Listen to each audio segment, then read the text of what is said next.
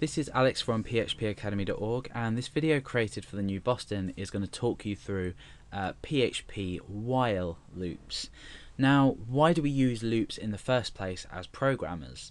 Now, we may need to repeat a certain amount of actions a specified amount of times, and in a couple of these videos I'm going to be talking about while loops and then do while loops, and then we're going to go on to for loops as well.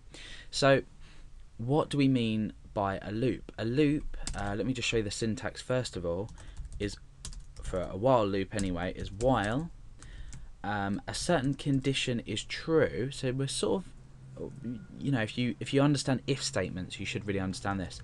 We're saying while something is true, do something in here. So for example, at the moment I'm going to say echo hello, and I'm going to break down a line. So while a certain condition is true, now if I was to just pop a 1 in here, it would be a pretty bad idea, because 1 is always going to be true, as we've discussed in previous videos. 0 is always going to be false. So we can run this one if we refresh. That's fine, nothing's happened, the page hasn't crashed. However, if we do while equals while 1, this is always going to equal true, so we're probably going to crash the page in writing hello over and over again, basically until infinity. So it's an infinity amount of times, or infinite amount of times rather. However, if we create a statement in here that allows at some point for it to evaluate to false, but while we want it to evaluate to true, we can sensibly echo this an amount of times.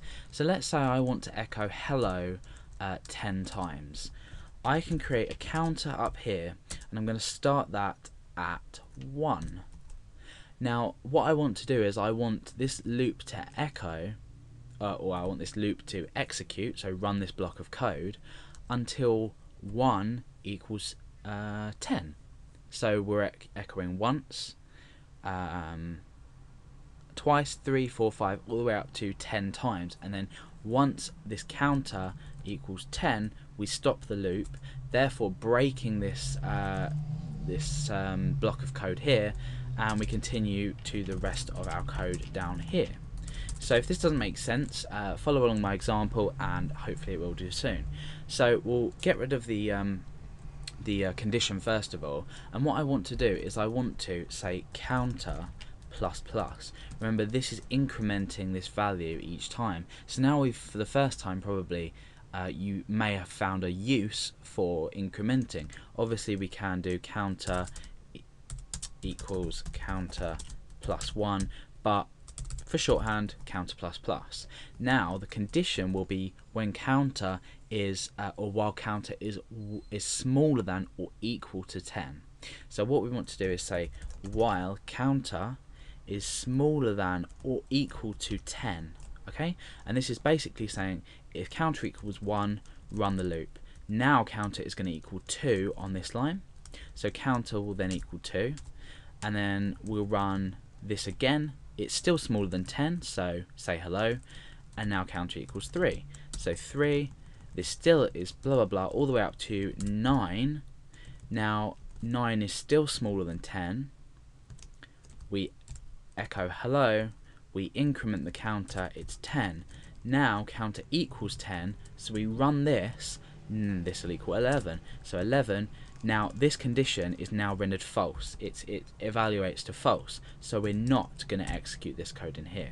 So hopefully that is a way of making sense to it for you. We're going to reset this counter back to 1, and we're going to refresh the page and see what happens.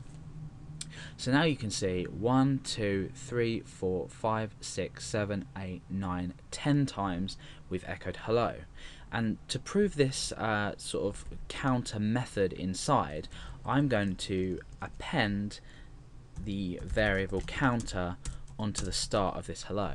So this will actually say 1 hello, and then it will say 2 hello, and it will say 3, because we're incrementing this value each time. So it's basic logic. So let's refresh the page and see how that's worked. There we are. So we've got 1, 2, 3, 4, 5, 6, 7, all the way up to 10, and you can now see just by that example that we're incrementing the value.